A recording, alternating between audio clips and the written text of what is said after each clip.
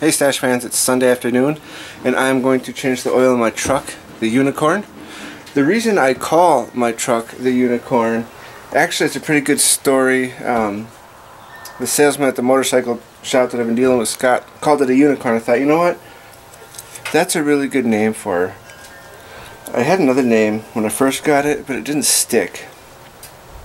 Anyway, she's a unicorn because she's a 3/4 ton, full-size truck with the long box and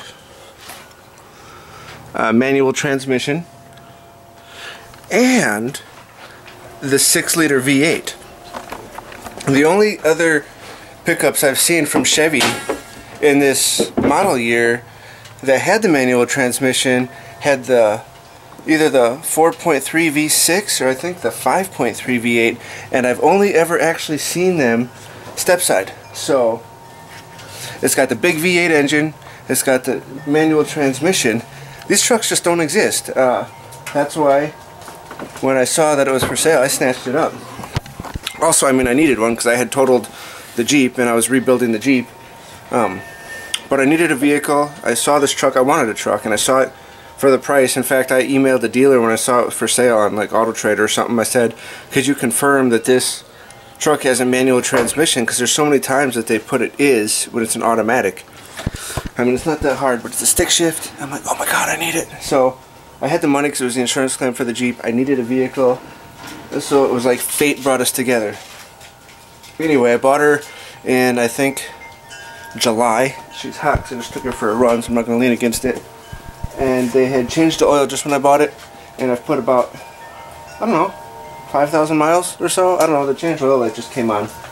I haven't put a lot of miles on. I commute mainly by motorcycle, but that needs an oil change too. That's going to be a video for another day. Anyway, so we're going to change the oil.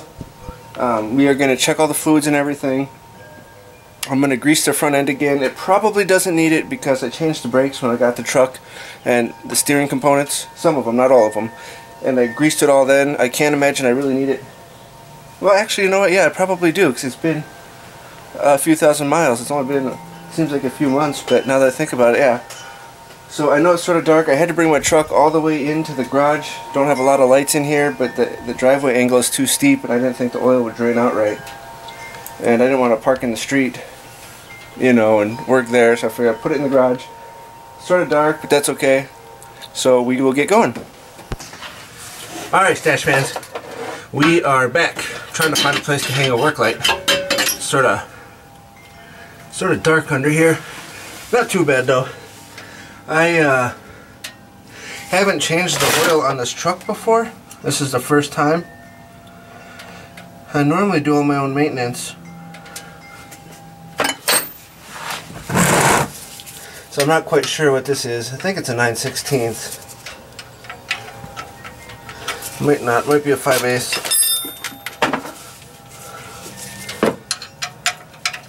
Yeah, alright.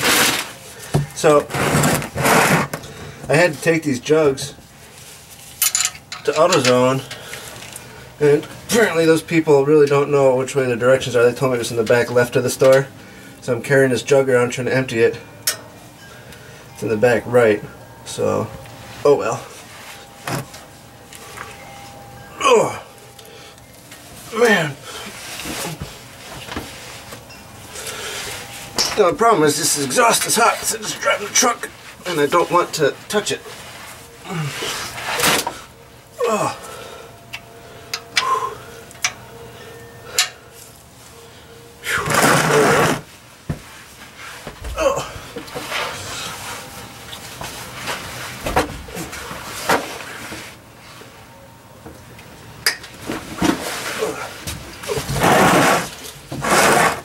I don't know, but I don't think there's any excuse for an oil cap to be that tight. That was ridiculous. So, not cool. Alright. But, now it's nice and loose. And, let's see. I'm using the Met wrench that's both standard and metric. So it's the 15mm or the 1932nd. Seems weird that it'd be 19/32, so I'm guessing it's probably metric 15 millimeter.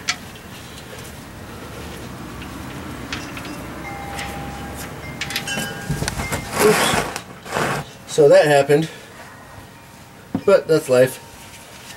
That really came out of there. Oh well, just give me something to do to clean that up later. And yeah, I'm wearing safety glasses. Go ahead and make fun of me, but I actually happen to like my eyes. And you know, my wife likes my eyes too. So I'm just going to go ahead and keep wearing glasses to protect my eyes. Now I looked it up and it says this truck holds 6 quarts. So hopefully this thing holds 6 quarts. I'm sure it does. It probably holds probably 3 gallons. That's my guess. Had it for so long, but you know, I don't really change vehicle oil much. Just because my wife's car is so low to the ground, I don't have ramps to get under it. It's easier just to take it in and get the pit crew oil change at Walmart. But I'm going to run synthetic in this. I want to run the high mileage synthetic. Since I'm at like, I don't know, 95, 96,000. I want to try that. And then on the bike, this thing, I don't know, changed oil so much on my bike and it never got pulled out. I had to get these special oil wrenches that go on the end cap for actually working on the BMW. Before that, I've just always used those other wrenches that go around the outside. These aren't too terrible. They do the trick.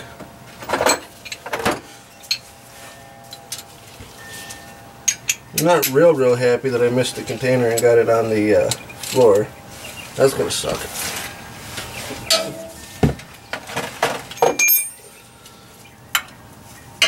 But whatever.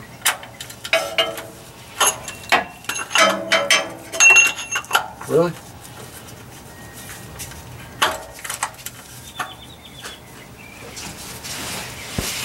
Ugh.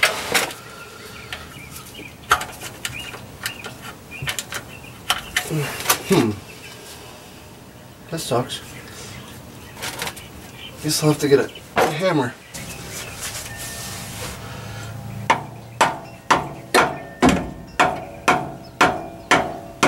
Truth be told, I don't really care much for these end oil cap things. I like how the BMW, I got the K&N filter that has just the nut thing on the end. Makes life a lot easier. So you don't need an oil filter wrench. What a piece of shit.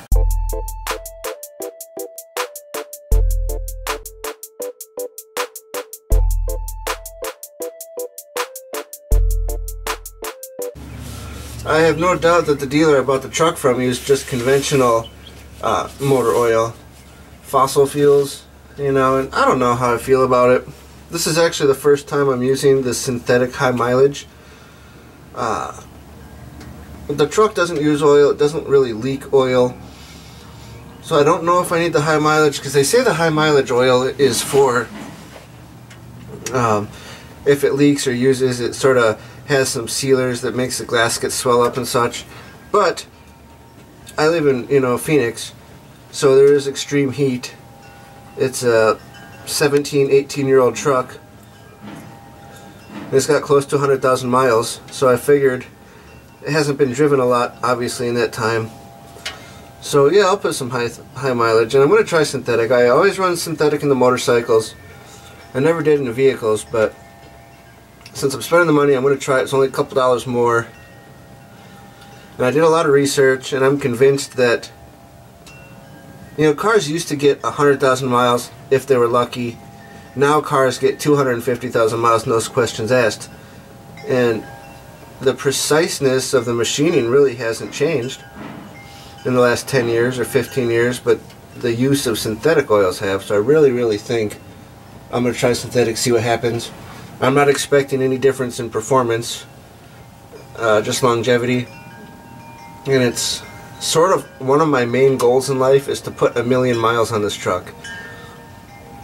Might not happen. If it does, it's going to be a long time.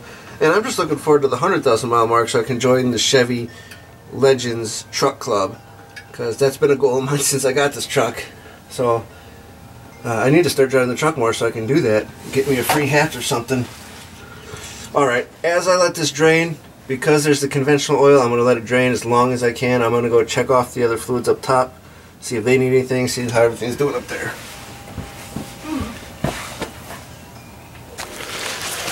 Alright, Stash fans, the oil below is changing, so we are going to check the fluids up top here.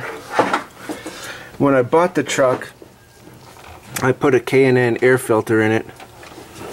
That's the first one I've used, so I thought that was cool.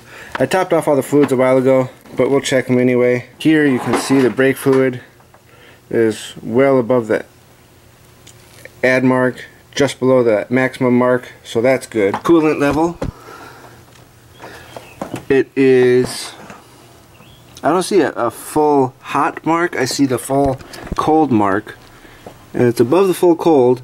Obviously it's going to be more when it's hot, so we will check that when it's not hot. And the air cleaner is still good per the little sensor there. Alright, I picked me up some Rain-X bug remover windshield washer fluid a long time ago. You can see it's really old, there's not much of it left.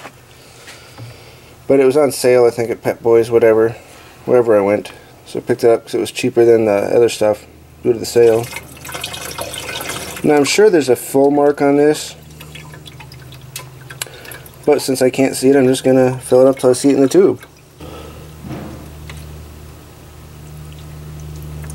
Or I'm just going to fill it till I run out. That works too, so oh well. So apparently it was thirstier than I thought it would be, and at least it's got something in there now, so cool. Power steering fluid down here. Ouch! Radiator hose is still hot, which I knew it was going to be, but when I lean against it, it's a lot hotter. Alright, wipe it off, check it, let's see.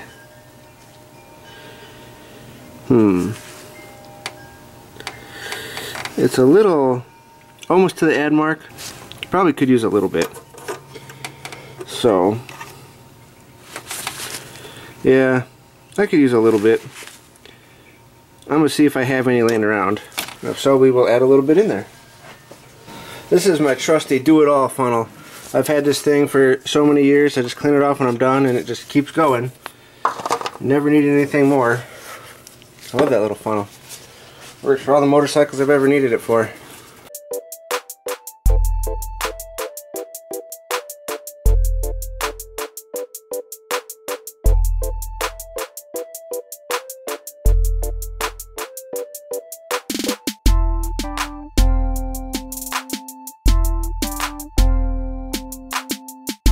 This one is a lot larger than the AC Delco one that was on there. That is very interesting.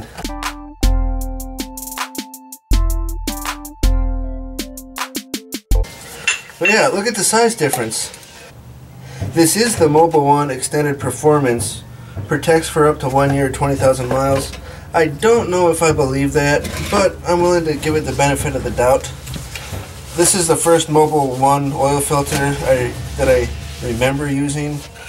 I was going with Mobile One oil. I actually do like Mobile One for the bikes, so I'm going to try it in the truck and see what happens. So maybe that's just the nature of the beast, this filter is that much longer.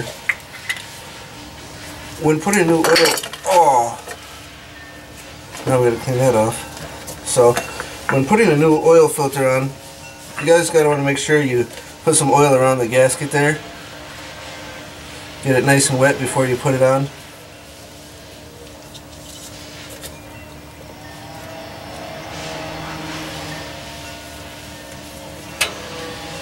That way you get a tight seal. I think that's something that submariners and walruses have in common. They both like a tight seal. And that's what I'm looking for right now while putting this on.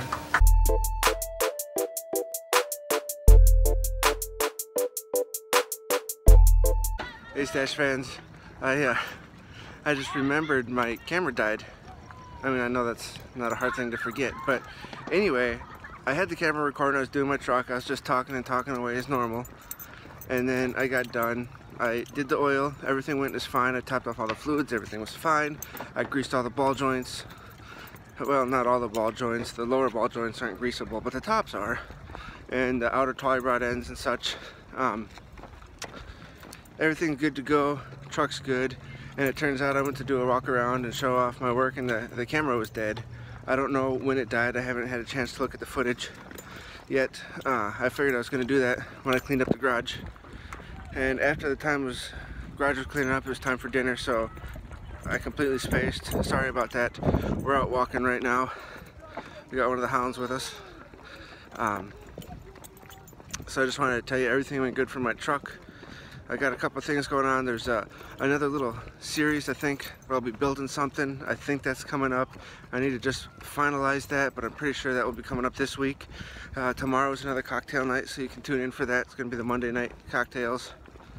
Or, I guess, some type of drink Monday nights. Not necessarily limited to cocktails, because it's been beer, too. Whatever. Anyway, cool. And, yeah, so I got that. I got that contest going. What are the dogs' names? How many do I have? And yeah, awesome. Also, I got all the stuff to do the 60,000 mile maintenance on the BMW, so that will be coming up.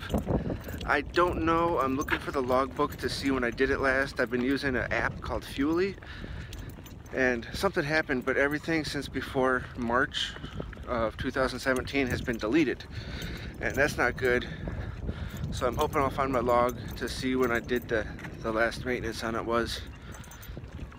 So we'll be recording that also. Anyway, I'll just wrap this up. Make sure you hit like, subscribe, turn on your notifications if you want. And thanks for watching the Molly Stash Show. We will see you tomorrow for our drink night.